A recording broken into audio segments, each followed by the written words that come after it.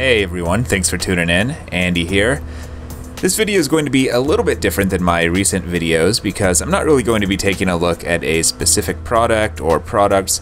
This is just going to be more of a process, a solution to a problem, which is something that I do quite a bit in my day job.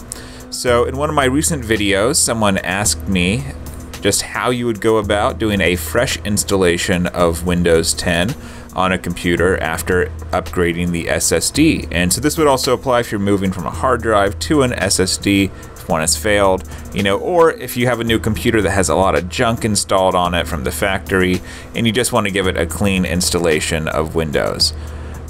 Which is something that's not a bad idea because we all remember the issue Lenovo had a couple years ago with Superfish, the malware that was pre-installed on the computer. So I always like to give a new computer a clean installation of Windows, and so we're just going to go through exactly how you do that. So there are only two things that you really need for this process. You're going to need a Windows computer, or this will at least make it easier, a Windows computer running Windows 7 or Windows 10, and then a flash drive of at least 8 GB in size. And so as long as you have those things, the next step will be to open Chrome. And we'll just do a search for the Windows 10, if we can spell it, Windows 10 Media Creation Tool. Fortunately, it's pretty commonly searched for, at least by me. And there we go. For me, it's the first result. I have an ad blocker, so you might have to go past a few ads at the top to get there, but it should say download Windows 10 disk image, ISO file, Microsoft. And we'll click on that one. This will take us to a page where it'll look like it wants us to install an update that has nothing to do with what we're trying to do. So you can just skip the update and go down to the Create Windows 10 Installation Media section and click on Download Tool Now. And in Chrome, this will be in the bottom left. In Firefox or Opera, your download will be in the top right. And once it finishes downloading, you can click right on that file and it will ask your permission. We will say yes.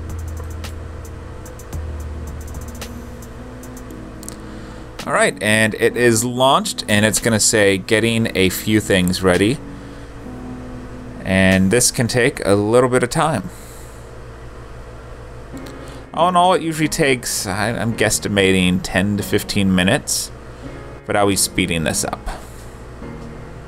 Not just this part. This doesn't take 10 to 15 minutes on its own. The whole process of making the flash drive, though the speed of the drive and the speed of the computer will make a difference. And your internet connection. All right, so that wasn't too bad. We will say accept. I've already read it, so. Okay, so we've made it to the first real critical question, maybe the only one, which is, what do you want to do? Do you want to upgrade this computer, or do you want to create installation media for another computer? Which, that's what this video is all about, so that's what we're going to choose, and then say next. In this page where we have the settings for the version of Windows that you want to use, it's probably a good idea to just go with the defaults if you aren't sure about what you need to do. But in all likelihood, the only setting that's likely to matter is the architecture. In all likelihood, you probably want 64-bit. I guess you can always go both, but you probably want 64-bit. The only reason you'd want 32-bit is if your computer has less than 4 gigs of RAM. So if it does, if you've only got 2 gigs of RAM, then yeah, sure, you can go with 32-bit. I guess there might be a few other reasons, but you would know if you needed it. So if you're not sure, I would recommend 64-bit. And we'll say next. And then which type of media? So you can download an ISO file. There are some different things you can do with that, including make a flash drive in a different way if you're having trouble with the media creation tool. So, but yeah, we're gonna just make the flash drive right through the media creation tool and say next. And so we have mini slow turned, or already plugged in. That's one of my flash drives. This is a USB 2.0 flash drive, so it'll take a little bit of time to make the drive, but we'll speed it up. And if you didn't have your flash drive already plugged in when you got to this point, it's not too late. You can just go ahead and plug it in and click on refresh drive list. and it should show up. And then we'll say next. And so it's going to go through the downloading process. If you've got slow internet, unfortunately, there's nothing you can really do because this is about a 4 GB download now. So it's going to take a little while if you've got slow internet. And even on reasonably fast internet, it's not going to be immediate. So I'll talk a little bit actually about how I'm going to be installing this on the SSD. So what I'm actually doing is I have an older laptop that I keep around just for tooling around with. And so I'm going to go ahead and nuke its SSD for the purposes of this video. Just to show how I like to handle doing a fresh installation of Windows. And so what I do is I actually just totally delete all of the partitions from the drive and let the Windows installer just totally handle creating brand new partitions from unformatted space. And the reason I do that is I feel like that gives it just like the cleanest start, where there's no excuse for anything to be wrong if you're letting the Windows installer just automatically take care of the whole process. So that's what I'll be showing you in the next part of the video. So we'll let the download finish and finish up this setup and move on to installing Windows 10.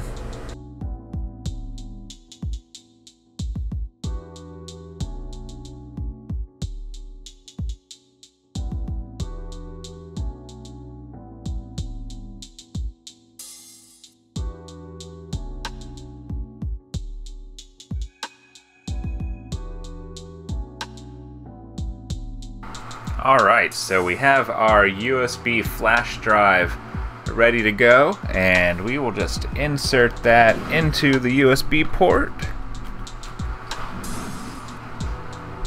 Alright, and then we're going to boot up. And so before I boot up, I'll let you know what's going to happen, because it happens pretty quick. Is that there's going to be a key. It's usually going to be an F key, so one of your function keys. You know, you have F1, F2. There's a lot of times used for volume control and other things. You're going to have to use a key to get into the boot menu so that you can tell your the computer to use that USB drive to boot. If it's a brand new SSD, you actually may not have to do that. You might be able to just stick it in, and since there will be nothing on the SSD, the computer will say, hey, let me just try to boot from anything. And it'll go to that. But even still, some computers just won't boot to USB automatically, so you'll have to get to the boot menu. On the ThinkPad I'm using, there's actually a ThinkVantage button that's dedicated for this type of stuff, so I won't be having to use a function key to get in. I'll be using that. But let's go ahead and boot up, and we'll start this process of installing Windows. And I'll hit my blue ThinkVantage button.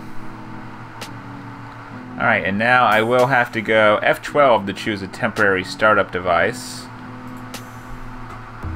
Alright, so I moved the laptop a little bit around there so you can hopefully see the screen a little bit better. So after hitting F12, I got to this boot menu where I'm going to go down and pick, it's labeled as a USB hard drive, but it's my SanDisk Cruiser. So I will pick that and say enter. And we should get, there it is, the Windows logo, the Windows 10 logo. So I had Windows 7 installed on this before, and so it's going to offer me to upgrade once we get into the installation process. But we're going to be doing a totally fresh installation like I talked about. And so you wouldn't even get that upgrade option if it was a totally blank SSD.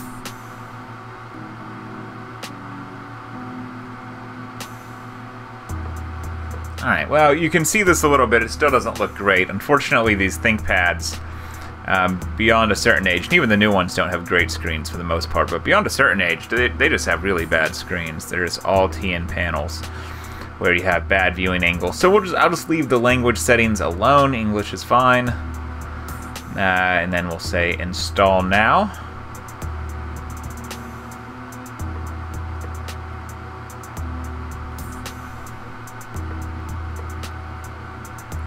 Alright, and so if your computer came with Windows 10, or if you've had Windows 10 installed on it before, there's no need to enter in the product key. And I have activated Windows 10 on this before, so you can just say, I don't have a product key, and move on. I had Windows 10 Pro on this. You'll know if you need the N version, otherwise just pick Home or Pro. Make sure to pick the one that your computer was activated with. So if you got your computer just like at the store, it probably came with Home. So just pick the right one. Worst case scenario, if you had Pro and you accidentally picked Home, you can always go to that. But if you pick Pro and it turns out you only had Home, then I think you have to do another reinstall. But this one did have Pro, I know, so I will say next. Alright, we'll accept the terms and conditions, because like I said, I've already read all of these terms and conditions, so there's no need to pause for that. This is where, if Windows is already installed, you'll get this choice to either upgrade or do a custom install. And so this applies also if you're just doing a reinstall on a new computer because you want a totally clean installation. You want no crapware. For that, you're going to want to go with a custom install. And so here, on most, if it's a new computer, you're going to have a lot more partitions. I had a pretty lean setup for this Windows 7 installation. Just the primary partition and then this one little bitty system reserved partition. So what I like to do, like I mentioned, is just go ahead and delete both of those. I don't even bother with formatting them. I just totally delete them. I figured Windows is going to have to format them in the process of like deleting them and then recreating them. Maybe I'm making too many assumptions with that, but it seems like it's probably not going to be doing a lot more by doing the quick formats. And so I'm going to delete that one as well. And like I said, if you've got a whole bunch in here, and if you're trying to make sure that like the crapware doesn't come back, I highly advise you to just get rid of those partitions, because if you leave a bunch of those manufacturer partitions, sure, you know, they might offer some sort of utility, though I don't know why, because like BIOS doesn't live there. And you don't need like outdated drivers just stored in perpetuity on your SSD taking up space. So just get rid of everything, and once you're down to drive 0 unallocated space, which should be the whole space of your SSD, you can say next. You don't even have to say new. At that point, you can just say next. Obviously, if you do want to have like a little storage partition, you could do that in here. You could go ahead and create that. But I don't need that, so I'm just going to say next. And this part is going to go really quick. I'll just zip through it. And that's basically it, because this is going to take you right into the Windows setup. And I'll let it get to that point. I'll fast forward to that. But that's it. You have successfully done a clean installation of Windows on either your new SSD, or you've taken out, you know, a problematic version of Windows, or just like an old system. You want to give it a refresh with a new installation. Never a terrible idea. Yeah, or if you're taking out a manufacturer install that has a bunch of bloatware and you want to slim things down. So that's how it goes. We'll let this finish, and I hope this helped you out. If you have any questions about the process, you can definitely leave a comment, and I'll try to get you an answer. Thanks for watching.